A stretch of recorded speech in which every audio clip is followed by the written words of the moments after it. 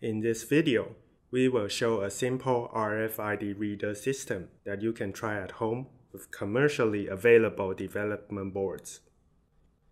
RFID, or radio frequency identification, is an important tool that makes our lives more convenient. You may find RFID technologies in subway tickets, electronic payment, inventory management, and much more. Before we hop in the hardware setup of the RFID reader, let's briefly discuss the working principles of a typical RFID system.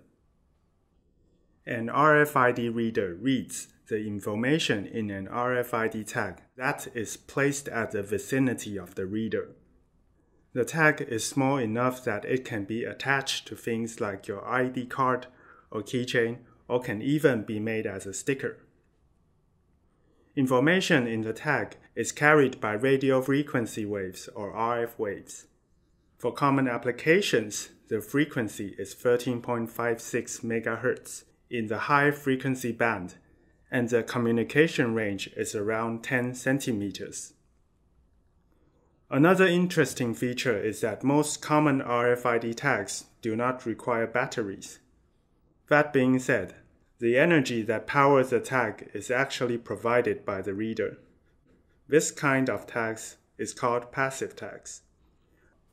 A passive tag consists of an antenna coil to pick up radio waves, and an IC chip that stores some information and sends out information if required. Although the RFID tag cannot complete complicated tasks alone, the tag can be used to trigger more complex functions in the reader. Let's take a look at the equipment we are using in this experiment. Here we have an Arduino Uno development board, a MFRC 522 RFID reader chip, a laptop, a digital oscilloscope, a probe cable, a blank RFID card, and a student ID card.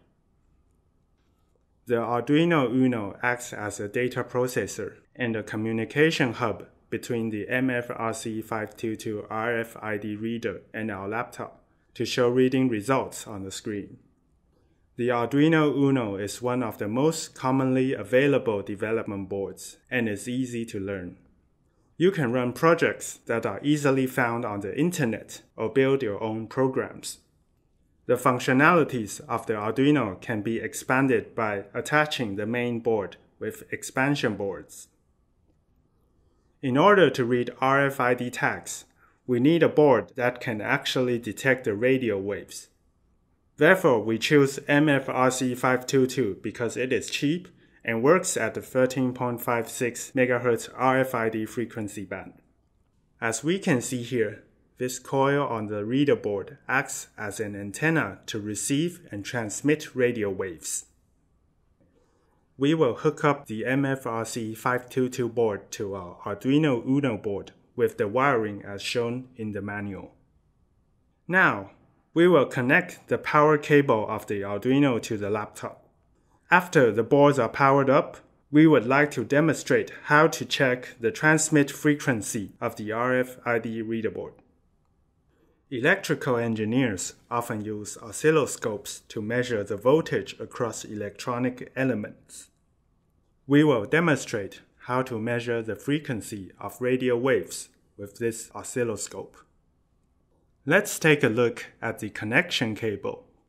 One side of this cable is a BNC connector that connects to the oscilloscope, and the other side is usually used to clamp on the electronic element to measure the voltage. Apart from typical usage, we will make the cable probe act like a receiving antenna. This can be done by connecting the alligator clips together and form a loop. Now, we will hook up the BNC connector of the cable to one of the channels of the oscilloscope. This testing setup will be used to check the operating frequency of the RFID reader. We will place the probe loop close to the RFID reader. We can see that the radio signals have been received by our oscilloscope. The amplitude of the waveform on the oscilloscope will change if we move the loop closer to or farther from the reader. If we take a closer look at the oscilloscope screen, we can see that the received frequency is close to 13.56 MHz, which is the specified frequency of the MFRC 522 reader. Now, we are going to read RFID cards with the reader and show the results on the laptop. We will use the Arduino development environment to write programs onto the Arduino Uno board and display results in the console. The library we are using here is the MFRC 522 library, which you can install via the Arduino Library Manager. Click on Example, find MFRC 522 and the Dump Info button in the drop list. This example will show us the information of the RFID tag that was read by the MFRC 522 board. After we write the program onto our Arduino board, we can place our blank RFID card close to the MFRC 522 reader.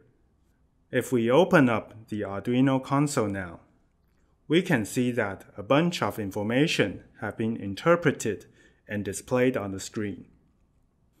Now, you may wonder what is the meaning of all this information. Let's take the MyFair Classic 1K by NXP Semiconductors as an example. The 1K here means that it holds 1 kilobyte of information. The data will be split into 16 sectors, as we can see here.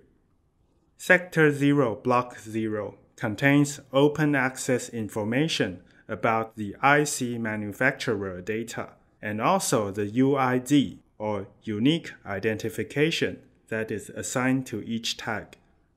If the UID in an RFID tag is recognized as an identification of a person, applications such as access control can be achieved. When an RFID tag gets close to the reader, a lot of information can be read out. Does that mean our information, such as transaction records or balance, can be seen by anyone with a reader? Let's try reading the information inside a student ID card. A student ID card may hold access control to rooms, contactless payment balance for bicycle rental and buying things. Therefore, there is a decent amount of personal information that the ID holder does not wish to disclose. When we place the student ID card close to the reader, the only information we can see on the console is the UID. Transaction records and balance cannot be seen without proper decryption passcodes. In fact, most information in RFID cards are encrypted and cannot be accessed without permission. This concludes our demonstration video. I hope that you have learned some basics of the RFID technology.